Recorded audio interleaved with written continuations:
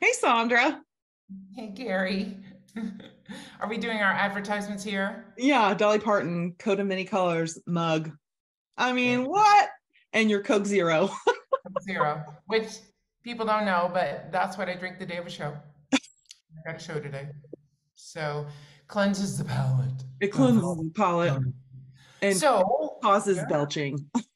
what else is cousin? But that's good for the breath. Good for the breath. Hmm. Belching out. Birgit Nielsen always drank a beer before she sang, so there you go. She didn't, really? No, to help, meh, things people don't need to know. But we did an interview today. Oh my gosh. I love her so much. Who do we interview? Joyce El-Khoury. Soprano extraordinaire. Seriously. Yeah. Love this human. Love her. I love her heart. I love her brain. I love her voice. I love her talent. We had to interview her, I mean, for numerous reasons, but one in particular is her rep, is what's going on with her rep wise. And she is about to do Carmen. She's got Norma coming, Don Carlo. I mean, all these wonderful things. And we kind of like Michael Spires, we really were so curious about how she's maneuvering this. So a lot of the conversation was about that. Absolutely. And what she's gone through and the changes she's gone through since the pandemic, Absolutely. as we all have. But her story and journey is a really beautiful one to hear about. It truly So, is. and Yeah. she's a beautiful person, just all Beautiful over. person inside and out. Love me some Joyce El-Khoury. So So I love this interview because we also talked about social media. We talked about our new projects. I just think this is a good one. I feel like we always say that. It's such a good one for young artists and for singers of wherever they are in their career. This is just a fascinating conversation. Love it. yeah, everybody has a different story and a different journey, and it's so great to hear how they are moving along with that journey. So check it out, people. Here's a clip. Oh, and what, I mean, people, seriously, what do you need to do? Subscribe, subscribe. Sorry, neighbors. That's your warm up, your turned out warm up. That's my turned up warm up. Yeah, with my gold nails. So, love you all. Bye. Bye, everybody. It's very common now to see the focus on maybe the wrong thing instead of the craft. Yeah. Work on your craft, build it, and they will come. And I have said this in masterclass before. First impressions last forever.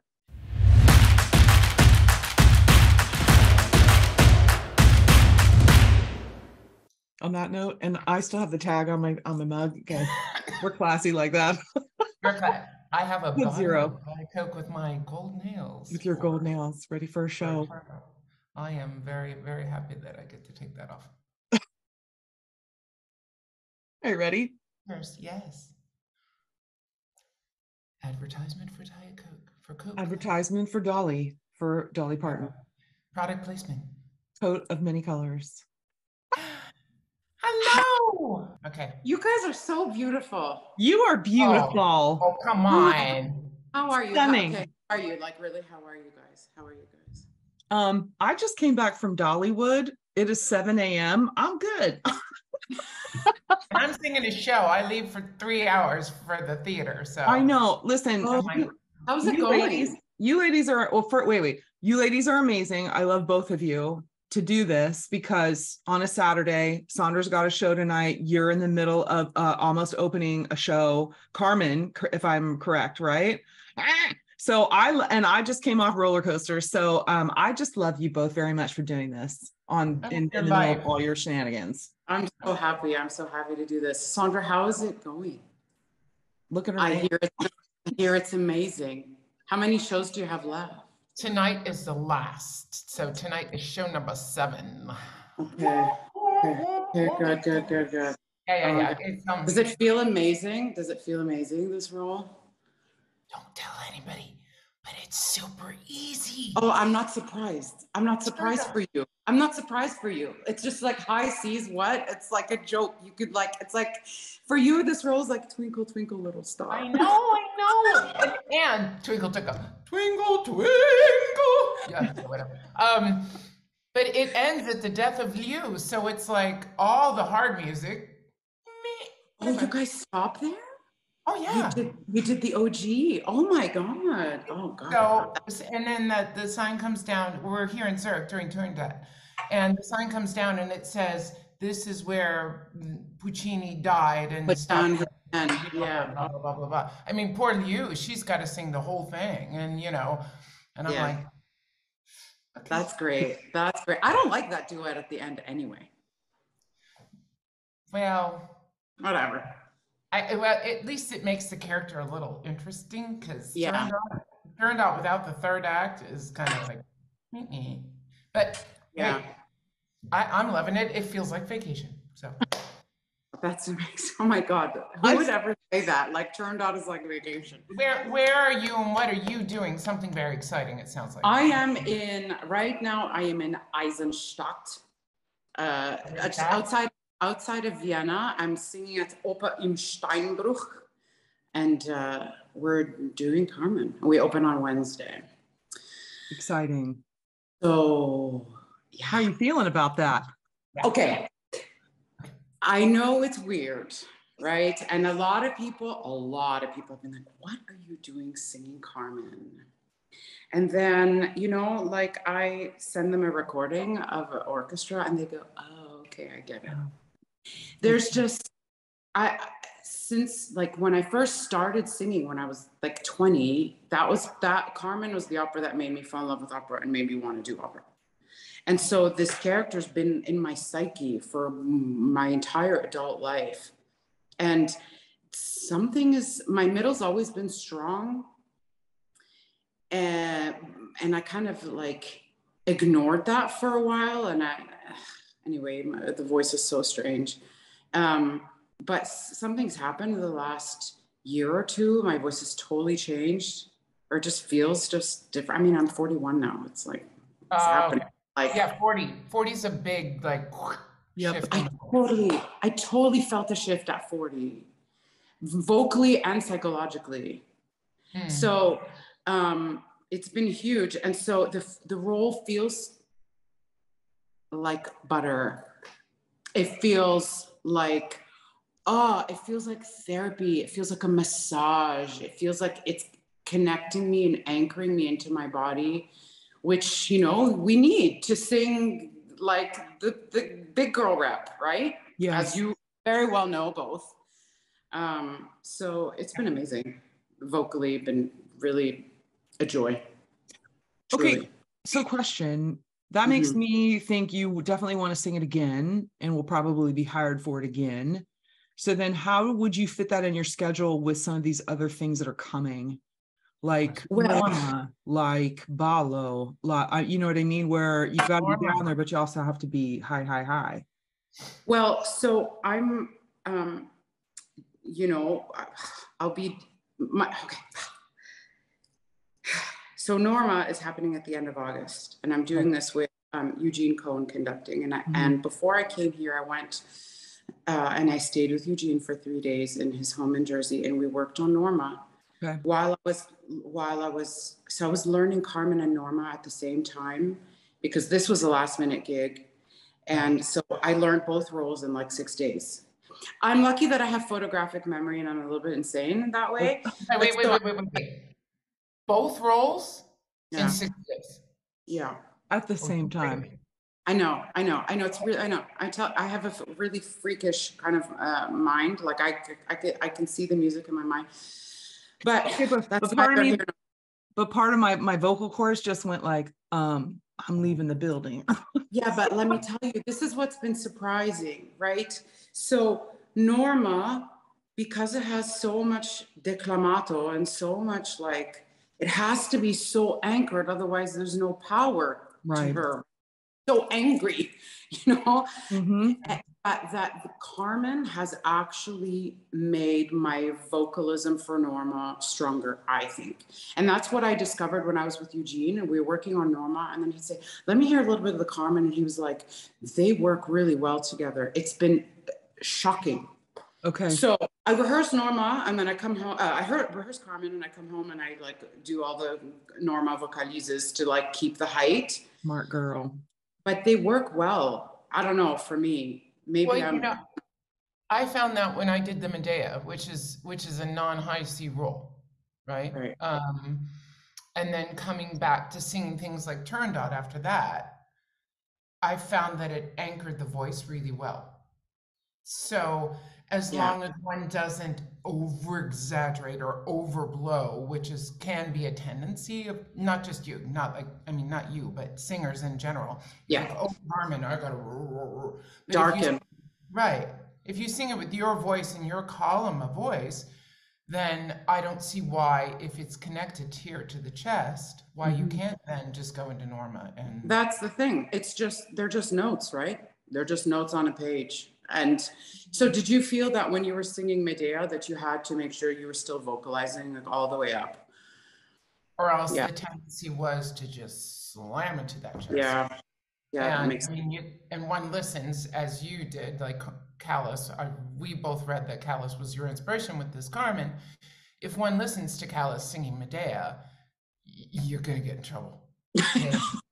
Girlfriend, man, she just pulled that chest all the way up, and you think, yeah, ouch. Yeah. Let me just pull those back down. Yep. Yeah, seriously. So God bless her, and I love Maria Callas, and she was an inspiration to all of us. I know that. But what she did there at the end in that Medea, ooh, girlfriend. Girlfriend, no. What a trip! What a trip! So you open the Carmen, then you go and do Norma after that, or do they run kind of? So I open Carmen, I do 2 performances, and then I go to Athens and I rehearse Norma for 4 days. And then I come back here and I do another 2 performances of Carmen. And then I go to, you guys are gonna think I'm absolutely insane. Then I go to Sweden to do one Tosca. And then I come back here and I do another slew of performances of Carmen. And then I finish August with Norma. I do the two performances of Norma are at the end of August. Is Tosca just a concert? Yeah. Oh, like semi-staged. So it'll be just a one and done, and yeah. What, in all of this repertoire that you've done, what is your favorite and easiest to sing? Like, what's the stuff that you can sing that night and roll out of bed the next morning and you still feel good? Carmen. For real. Not the bel canto stuff, not like Bolena or... No, because that is like... Sandra, I've read that you've said you have to live like a nun when you're singing that. Or walking on a tightrope. It's just, exactly. No, there's no way. I can't sing that rolling out of bed. I have to wake up and vocalize and then take a nap and then vocalize again. And it's just the whole thing. Carmen is just, because I speak very low and it's just there. So yeah. And I mean, okay, yes, I'm at home in the bel canto. It's what I've been doing for all this time, and it's felt great, but it's a totally different athletic mechanism that, you know, you have to train for in a totally different way. This production of Carmen is very physical.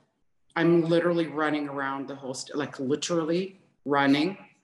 Because the stage is so gigantic. So that's what's challenging right now, is that it's physically demanding. Do you like that? Because sometimes I think when you put movement with the singing, it frees up the voice, or is it too much that you're just getting tired? There are some moments where I have to really pace myself and slow down my breath because I can feel my heart pumping. It's like, okay, I have a phrase right now. And but I do like the movement. It kind of gets me out of my head. You know, don't you feel that? It's like we get so, how's it going? How's it sounding? Well, how is this vowel? And just getting into the body just kicks, the instincts kick in, right? But it's been kind of a journey figuring out, okay, where do I need to slow my breath down and kind of mark the physical movement, and so that I deliver a successful phrase. Can we talk about that for a second? Because especially for young singers, because you never know what you're going to walk into, right? With what a director is going to be doing.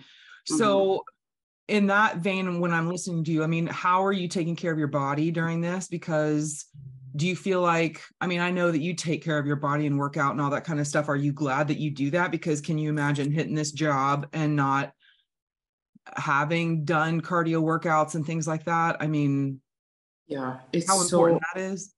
It's so important now. We're not in the era of park and bark at all. It's about what you can do vocally in tandem with what you can do with physically, what you can sing through. I mean, I had a long period of time where I wasn't working out, and now the last couple of months I'm back at it because I have to feel good in my body.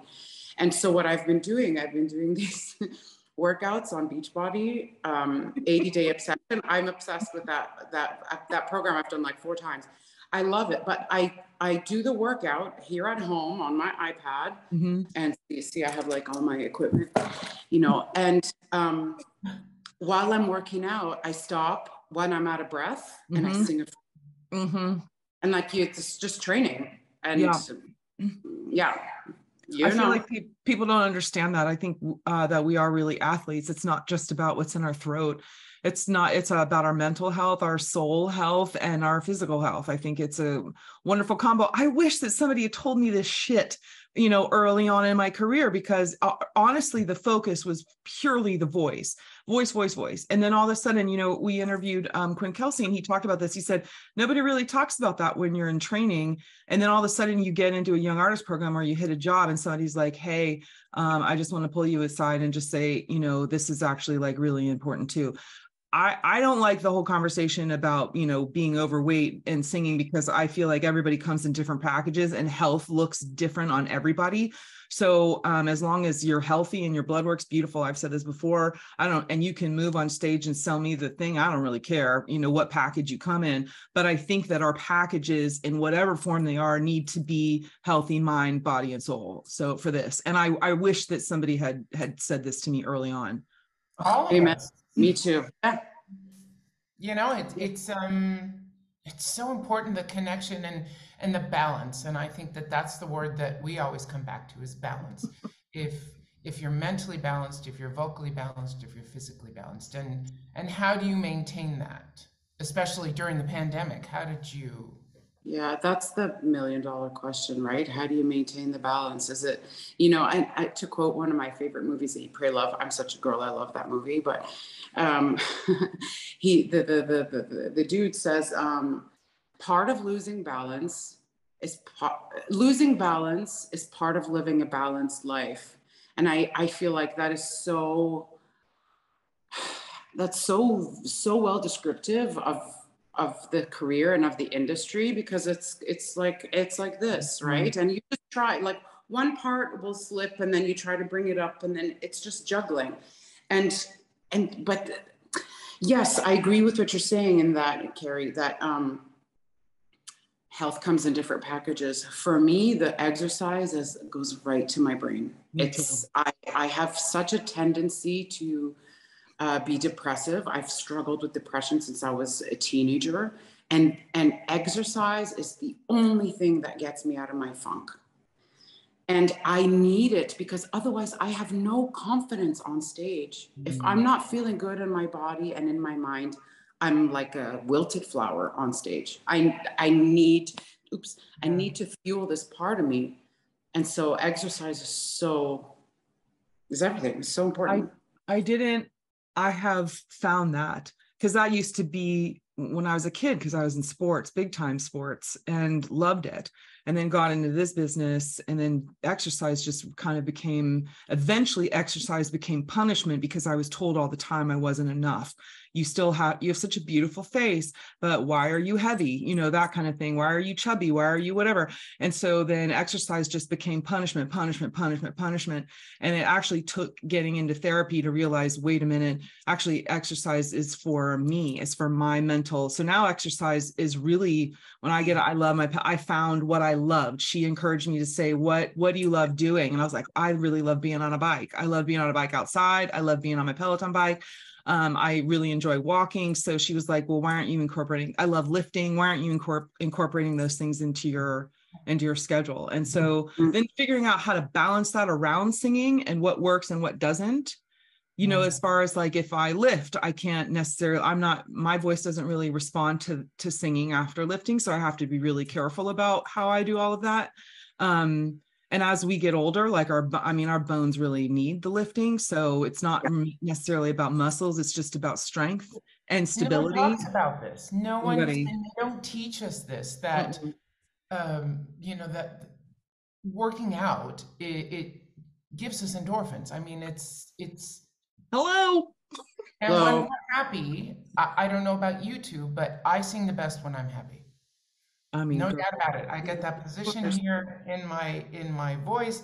When I'm sad, you know, you just can't sing like this. it's like, it feels like you're pulling weights behind you to get the voice up when you're down and in the dumps. And your body is so, but nobody talks about. And then on top of it all, we're girls, we're women. And well, there's the thing. Well, that's always been wanting to talk about that in an interview. So I'm so glad we're here, three girls talking about this, because I mean, this is a very real thing. And you know, oh, she's had an off night. Well, you know what? I'm not going to get up on stage and make an announcement that, you know, I have to do my period. Excuse me, I'm menstruating. Yeah. I don't know how it affects you, but for me, it totally takes the bloom off my voice. Totally. It's just like, it's like, well, it depends.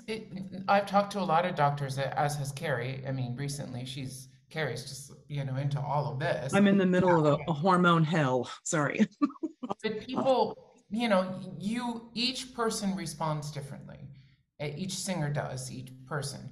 And it depends upon how your vocal cords are. If you have thick vocal cords, then they're just going to get thicker. And it's like carrying 2 sacks of potatoes, you know, when you're trying to sing, you're trying to make them 2x4 together, and they're like, I don't think so. Whereas the lighter voices actually, historically, don't have it as hard because their cords are longer and thinner. So us people, which I think Carrie probably has nice, juicy, plump vocal cords too. Yes. You know, we get it the worst because we're like, somebody kill me. But go and find out. That's what I say to young singers. Go and look at your chords. Find out what kind of chords you have, because that also tells you a lot about your voice. But yeah, I mean, you're still young enough, but we're dealing with the whole menopause thing. Yeah, perimenopause. But you actually, FYI, just pay attention to your body, because perimenopause can start in your late 30s. And I didn't know what was going on with me last year. And I thought, what in the world is happening? And then finally figured it out. And then, you know, I'm in the midst of figuring out what's going to be best for me. And the thing is that we singers don't talk about this, at least the singers in the generation above us, because God forbid you mention menopause, because then everybody thinks you're old. Like all of a sudden, like you're some old lady. I mean, what the hell? I know that so many older singers are still singing are suffering because nobody's talking about this. The dryness, it's a whole list of things. Thank God Sandra doesn't give a fuck and is like, I'm in menopause. But what is your experience with all of this? And what is your experience with theaters with all of this? I don't really know what to say and how to answer that, because I just kind of get on with it and do my job as best I can. You know, I have said to conductors in the past, hey, I know this is TMI and it's probably going to make you uncomfortable, but I have my period and I need your help tonight. Yeah. So if you feel me pushing a tempo or slowing down, I'm doing it on purpose. So I need you to be with me. And most of the time they're uncomfortable. They're uncomfortable enough that they say, oh yeah, okay. Okay.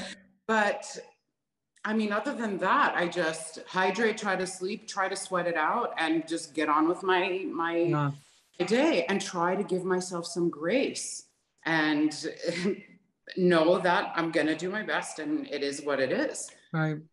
Especially the high rolls. Like when I was singing devereux, I felt it. It's like, oh God, I feel it. You know, and Carmen, I probably won't, because I can be just down here with the chords. Were you ever told, like, in your career that you don't ever mention that? I was told, don't ever talk about your period. Don't ever, if you need to get out of rehearsal or get out of whatever, like, honestly, the joke was, say you have explosive diarrhea. So that's better though. Supposedly, I guess explosive diarrhea, nobody really wants to find out why, or why you can't leave your house. I mean, that's what I was told. Don't say shit. I was never told that, and you know, implicitly, is that the word? Mm-hmm. Okay, ESL here sometimes. But it was inferred, like, you don't talk about these things, you don't talk about certain things. And the thing that, like, I try to, I have just a few students, and I try to tell them, there's nothing, we cannot separate our artistry from our humanity. As singers, it's one and the same. Mm-hmm. And so we have to give ourselves grace when it comes to our artistry, when our person, either mentally, vocally, emotionally, if we're unwell, we have to be kinder to ourselves in those moments, because we're not just robots and programmable machines or an instrument that you just pull out of the box. Right. But it's hard when people judge us and criticize us, and especially now in this era of social media, everybody's a critic and everybody has an opinion. And how do you block those thoughts? I used to be really bad at that, actually. I used to, things used to go really straight to my heart, and I took them personally, and it played a number on my psyche for quite some time. And actually, in the last 3 years during this COVID situation, I had, I took a course to train to be a life coach, which is something I've been wanting to do for about 8 years. Okay. And so I went through the whole course, and anyway, I consumed a lot of material about how the brain affects life, right? And so the idea is that thoughts, sentences in our brain affect they create emotion. The emotion causes us to make a certain action, and then the action leads to a certain circumstance, and round it goes, right? And I don't know, Carrie, if I ever told you this, but the Brooke Castillo of the Life Coach School gives this analogy about criticism. And she says, if somebody were to come up to you and tell you, Carrie, I hate your blue hair, you wouldn't feel anything. You wouldn't feel offended. You wouldn't feel upset. You wouldn't feel hurt, because no part of you believes that you have blue hair. Mm-hmm. So there it is. She makes the point that if somebody comes at you with something, that there's something inside you that believes there's some truth to it. And that's, you turn it inward, and it hurts because you're not yourself. So I thought about that so much, and I realized, what are the things that I am insecure about? Some things about my voice, some things that I really need to work on, things about my body. Okay, so that the work is mine. Nobody can take away my work, and nobody can make the work happen for me. Right. I have to do it myself. So I spent the last 2 years working my ass off on those things that have been bothering me. And now when I get comment on YouTube or whatever, I go, ha, I don't feel anything. Sometimes I don't feel anything. It doesn't mean that I will never feel anything ever again, but I finally, maybe it's turning 40. Maybe I'm finally okay with just accepting myself and not having to prove anything. Mm-hmm. But I think a lot of it comes from the confidence that I was able to build working on myself with, just alone in a room, but also with my coaches that I'm so grateful for. I love that. That's one of our questions lately. with people we've been interviewing is, how did the pandemic change you? How did it change your perspective on life, on your career? What, as you move forward in your life, what you are changing differently? I don't know if I said that well. It's 7 a.m. People, I don't function well You're great. early in the morning. That was beautiful. But I just, you know, Probably. I feel like you just answered that with that. Like you jumped into something. Yes, we've known each other forever. I feel like my mom would call you a kindred spirit. Like we couldn't talk in like for 4 months, and we pick up the phone. It's like we just had a conversation yesterday. I just absolutely adore you. But I love that. I love, because I remember talking about that during the pandemic, and actually how you sound right now versus when we talked then. I mean, it's like a whole transformation. Like, do you see that? Yeah, there's like so much light with you. It's just so cool to see this. I'm just so happy for you. Thank you. Thank you. That's, you know, we've all been through so much. Oh, has anybody escaped this without just no scars? I mean, my entire life fell apart during COVID, like completely blew up. And I'm now putting the pieces back together. And the more I talk to people, that happened to everybody. Yep. In many different ways. I mean, Sandra, girl. I know, honey. I know. Hey, you know what? I know. I was sorry to hear about that, but you look good, girl. You look light. I mean, that doesn't kill you, makes you stronger. I know. But I think it was a pause for so many people, not just in our community, but so many people worldwide, a pause to really stop and say, whoa. You know, because we get on that little wheel, the hamster wheel, right? And we just keep going and going and going. And we wake up, we go to work, we come home, we make dinner, wake up, go to work. And it's like, whoa, I think we need to stop and really look at what we're doing. And it sounds like you had that opportunity. I know Carrie did, I did. And now we can move forward on that new path and be aware. Because I don't think we were aware. We weren't. As a society in general, we were all just existing and not living. Yeah, absolutely. I mean, that's the thing that I realized so very strongly is, wait a minute, I'm a human being. I mean, I have a family, I have feelings, I have people that I love, it's not just the career, which is a blessing. I know it's like a dream come true. I'm so fortunate to do, you know, what I've always dreamt of doing, but I sacrificed and I gave up a lot for it, which that's the way it goes, is something, it's a calling, and I do not take it for granted at all. But there's also more to us than, I think it's so important to nourish that part of our lives, just our private life and our inner life here and here. And absolutely. So did the pandemic then lead to any new exciting projects that you have coming up? Maybe? Which we have heard about and would like to promote and help. That's probably a leading question. What are you? Smooth. So smooth. It's so smooth. Smooth transition. What are you referring? You have a project coming up near and dear to your heart, if I am correct, about a new, are they songs, Lebanese songs? Girl, I did research. Yeah, we're the divas. I'm sorry, we're the Screaming Divas. Can we talk about this? Do you want to talk about this? Do you want to? Okay. Of course. Okay.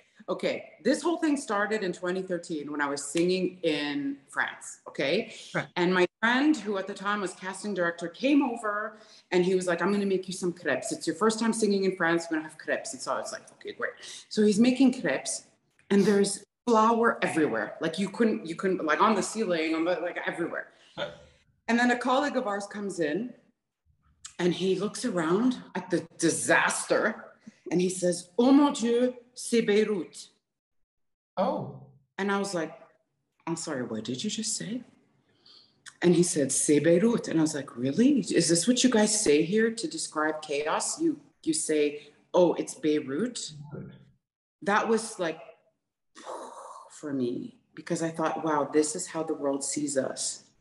But it's true. I mean, really, like the only thing you see in the news is just the insanity and the horribleness, and you don't know anything about the country other than I don't want to go there. I mean, honestly, like that's. I know, but can I just say for the record, Mm-hmm. for all your fans and everybody watching, if you ever get a chance to go to Lebanon, go. Like, don't hesitate. It's amazing. It's mind-blowing. It is beautiful. It is rich in culture and poetry and art and beach and ski and cuisine. Like it's the best country. You posted some pictures. It's the best country on earth. It looks beautiful. You posted some pictures recently on social media. It's looks amazing. Beautiful. So that kind of planted a seed of like, whoa, okay, this is not cool. And then a couple of years ago, 2019, I did a recital where I included Lebanese songs that we just arranged for piano. And I've since, and it was a big success. People really liked hearing those songs that they had never heard before. And so I've been working closely with my musical partner and very close friend, Sirush Karajan, who is a Lebanese Armenian composer, arranger, pianist, like just genius musical freak. And we've been taking songs that are, that represent us, Lebanese culture, that everybody in Lebanon knows. And I've been kind of singing them in my way. I'm not an Arabic singer. I mean, I speak Arabic, but I don't do the quarter tones. And I know I'm like, that's not what you're used to hearing in Arabic music. So I'm singing them in my Joyce way so that I can bridge, the Arabic world to our world. And people can then hear this music in a way that they can understand it. And so we will be recording. We've been working on all this and it's coming soon. So it's going to be with chamber ensemble, Arabic violin, percussion. I'm so in love with this project. I can't even tell you. It's like, it fires me up more than anything. So you also do work. You started, was it during the pandemic that you started working with young singers in Lebanon? Like that's another huge project that's near and dear. Yeah, guys, this was mind blowing because after the explosion, August 4th, 2020, as if the country needed any more drama, something just like descended upon me. It was bigger than me. You have to do this. And so I put out this thing on Instagram. Hey, who wants voice lessons? They're free. I have time. Let's do this. Wow. It's time to just focus on some good things right now. And I had a lot of responses. And so then I I created an application form on my website and I couldn't manage it all. Hundreds and hundreds of applications from serious students of singing, and from, somebody who just wanted to take singing as a hobby and just for fun. I had to eventually kind of filter it down. And so I ended up focusing on those who are really wanting to pursue music seriously. And it kept me really busy. And then that turned into going to teach there in person. I love it. And meeting these people face to face and kind of having a little community. And it's been very good for my soul to do that because I left Lebanon. It was very traumatic and huge culture shock. But I was fortunate in that I grew up in a country where I was able to study and I was able to have opportunity and I was able to connect with people who could help me build a career. That's not possible in Lebanon. So I know how fortunate I am. And I thought, I have to help these kids. So that's another thing that it's very much at the front of my mind because I really feel the responsibility to help. And that's not like, ooh, I have this responsibility. No, I really legit feel like somebody's got to do something here. And I know both countries. So if not me, then who? And if not now, then when? You know, so Good for you, honestly. thank you. So what next? What fun roles do you have coming up in the future after Carmen? After New and exciting. New and exciting. Norma, Don Carlo, that's a newbie. Boca Negra, which I'm super excited about. I know, I feel like I'm really excited about that. I feel like it's going to fit very nicely because it's not super heavy. And I'm doing an opera called La Reine Garçon in Montreal. It's a brand new piece about Christine, Queen of Sweden, who was like the boyish queen who dressed as a boy. And anyway, new production. I think it's going to be really cool. Where's that?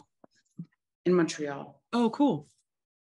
Yeah. And I'm doing an opera called La Sorcière. It's just really interesting stuff in the middle of Don Carlo and Boca Negra, which, right.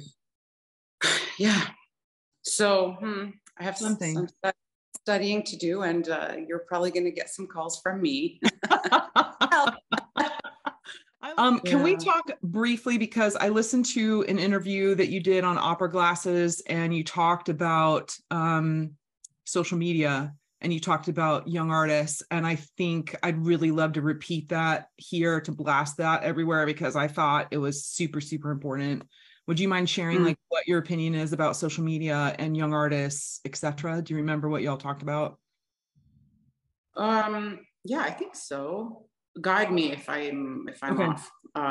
But I think what we were discussing is how young artists these days they're growing up in this milieu of social media, right? That's what they know. So many of them are putting content out without necessarily being ready, and just putting things forward and to get followers and to get, which is, I understand why. You know, we want to be liked, we want to be popular, we want to see those numbers go up, we think it's going to make us more hireable. I get all that. It's this game we have to play in, and to a certain extent, unfortunately. But I find so many putting the cart before the horse and doing publicity when the product isn't quite ready to publicize yet. You know, and I know, like, now after 40, I feel like I'm just now coming into my own and understanding myself and figuring out my voice. That doesn't mean that they all have to wait until they're 40. You know, everybody has their own path. That's extreme. But I think it's very common now to see the focus on maybe the wrong thing instead of the craft. Yeah. Work on your craft, build it, and they will come. And I have said this in masterclass before, first impressions last forever. So like, they literally last forever. I remember singing for somebody at 24 that still today doesn't like me because I wasn't good then, or I still, you know, and I'm like, okay, well, they're never going to hire me because they heard me when I was 24. You know, it's singing the wrong breath too, you know, and they write it down, they forever and ever. And there are some people who just think you will never change. Yeah, exactly. And so I think young artists today have to be really careful what they put out there, and just stay focused a little bit inward on your craft, on your artistry, on your humanity. Work on who you are, who you want to express, how you want to express it. Make sure that your instrument knows how to express it. Then think about getting a publicist, and think about posting on social media, and just with a little bit of caution, with a lot of caution, actually. I have to say, personally, with social media, because I've had a love-hate relationship with it for a long time. And lately it's been, why do I want to post that? What am I trying to get out of it? What does it do for me? What does it do for other people? I mean, and that's where, for me, social media is where I can find a happy place with it. Does that make sense? Because yeah. I don't want to put something out there because I want attention. I just want to put something out there because this is what's going on today. Does that make sense? Or, I mean, there was a reel I posted because it made me laugh. And I thought, oh my gosh, like this is actually what's happening today. It was about perimenopause. And the response that I got from people I haven't even talked to in years, people I went to high school with that are my age that are going through this, was immense. And my phone blew up just based on a reel because it was so real. It was a real reel. Yeah. It's honest. And that's what I think social media should be. Honest content and not, oh, look at this dinner that I'm eating right now. I mean, no. Yeah, I don't care. I don't care. My publicist, so she was the host of the Opera Canada interview. She was my publicist for 10 years. We were in school together. She always said, honesty resonates. It does. People can feel it, you know, and I have somebody help me with my social media. I want to focus on my music but you know, everything that I put out there are my words. I don't say anything that I don't mean, because it's very tempting to just put content out because, but no, it has to be honest and come from a real place. And that's exactly it. Why do I want to share this? Is it going to add something to somebody's life? Is it going to help sell a ticket? It's, you know, these are important questions to be asking when posting. Mm-hmm. You're right. I felt that way. It was always so hard for me, especially when I was on a job that all of us were just so miserable on. I mean, it was just the wrong time for all of it. But people that I was castmates with were posting all this like positive stuff about the job. And I thought, oh my God, like it's hard for me. I mean, you guys know me well, so you know I am who I am. Yeah, my emotions are where they are. And if I'm miserable, like fuck all y'all, I'm not posting shit, you know. So. Obviously she didn't give up fuck for Lynn. No. Jesus still loves me. It's okay. We're good. What's that thing where I love Jesus, but I drink a little? I'm like, where's the one where I love Jesus, but I cuss a lot? Oh dear. Yeah. I don't know. So it's hard for me, but I've also been, you know, argued with social media people run companies. Actually, Andrew Owsley, who I respect immensely, and he's like, Carrie, whatever, get over it. It's a job. Like, this is part of your job. This is part of your job to post, to promote not only your career but the opera company and all this kind of stuff. So I have a hard time with it. Sure. I mean, fair enough, and I agree. It is part of our job now, whether we like it or not. And I enjoy social media. I enjoy posting. I enjoy seeing what others are up to. If there's somebody I don't want to follow, I don't follow. I keep it very clean for me, for my mental health. Right. I don't look at things that make me feel bad. Right. I don't follow people that upset me, you know. And I make sure that I post things that if I'm having a horrible time in a production, I'm not going to say that I'm having an amazing time. You'll probably just get a photo. Yeah. You know, rehearsal number 3. Know. So now we know if there's just a photo, you're like, oh, she's posted a photo today. But you know, it's honesty resonates. And I think the more we are authentic with it, the more fun it is for everybody. You know, I think so. I mean, it's funny though, how often do we go through an airport and we're just miserable and our suitcase broke and we're sweating and our flight is late or we got bumped or whatever, and then we see a post like, so excited, I'm on my way to la la la, and it's not reality. No, it's total bullshit. It's total bullshit. Jason used to tell me, he said, you should do an Instagram account that is just about that kind of stuff, like the real behind the scenes. Yeah, this is what we're telling the public, and this is actually what happened. You know, like you're sweating bullets, you got the sweat stains on your armpits, your suitcase is broken, and you're like, my fucking flight's been delayed yet again. Ugh. Yeah. Mm-hmm. Yeah. Reality. But you know what? I kind of post stuff like that. I think. Yeah. You know, Yeah, and people love to see that from you. People do. It's Well, like the diva in the real world, you know, it's just part of what you do. Part of the real world is I gotta go sing a show. Oh yeah, yeah, yeah, yeah. So sorry, Oh, yeah. but shall we do rapid fire questions very quickly? Yeah, Yes. let's do it. Okay. That makes me kind of. You ready? Okay. I'm ready. No fail motivational song. Eye of the Tiger. Oh my God, I was just thinking that. Oh my God. That's freaky. That is freaky. That's freaky. Isn't it just like the best song ever? I remember before opening of Devereux, I was so nervous and I was like, Eye of the Tiger, like, oh, it got me through. It got me through. Yeah, sorry, Carrie. Mm-hmm. Okay. What the world needs now, fill in the blank. Forgiveness. Whoa. Whoa. Whoa. Amen. That hit me. Yeah. Favorite place on earth? Lebanon. Sorry. Do you have a secret talent that we all need to know about?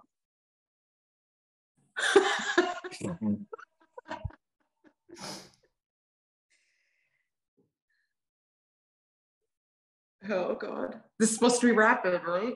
Yes. I have two. I can tie cherry stems with my tongue, and I can write with my feet. I think you and I are twins. You know that? I truly think you can write with your toes? You can. Yes, I no, can. I gotta see this. I need a video. Sorry, I need a video. Sorry. It will not make it. The video will not make it on Screaming Divas. Sorry. Okay, yeah, most beloved thing that you own? I have a ring that I got in Lebanon. I'm not wearing it right now, but it's amethyst. It's like, I think, one of a kind. It's one of my most prized possessions, and it's material, and I'm sorry, but I love it. Cool. What's your favorite word in any language? What are these questions I've never thought of before? Favorite word? I don't know, but I can tell you my least favorite word is. Tell me. Least favorite word. That? Yes. I hate it. Quaint. Quaint. I loathe the word quaint. It gets on my nerves. I know for most people it's moist. For me, it's quaint. Oh, that's quaint. Oh God, I can't. Like, no. Okay. Favorite curse word, any language? Fuck. I mean, it's just so universal. You can even say Lebanon. Yeah. No. What sound or noise do you love? Water. And hate? Any water. Any water. And hate? Chewing. But not chewing, but this, like supping. Oh my God, it just drives me mental. Like, please just close your mouth. And Carrie? The last question. Okay. If heaven exists, what do you want to hear God say as you walk through the pearly gates?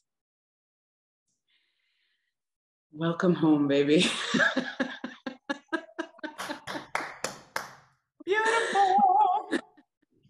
So where can our fans see you in the next few months? Can you kind of divulge that? Steinbruch in July, August, just outside of Vienna. Sweden in Båstad in Birgit Nilsson Museum. Where did that accent come from just now? August 12th. And then Norma in Athens, August 28th and 30th. That's the summer. And next season, where can you divulge where you're starting next season? Yes, I'm starting in October. I'm singing an opera by Liszt called Sardanapalo in Budapest in October. And then November, December, I will be in Monte Carlo singing Don Carlo. Amazing. Amazing. Yeah. You go, girl. Yeah. Thank you, honey. Thank you, sister. Thank you so much, guys. Joining us. Thank you. Toy with the Carmen. I'm sure. Thank you. I want to hug you. You too. Have a great show. Oops. Have a great show tonight. Have a great show. Have a great show. Toy. Thank Toy, you. toy. We need a phone date. Phone date. Thanks so much, girl. Love to you. Bye. Love you. Bye. Bye.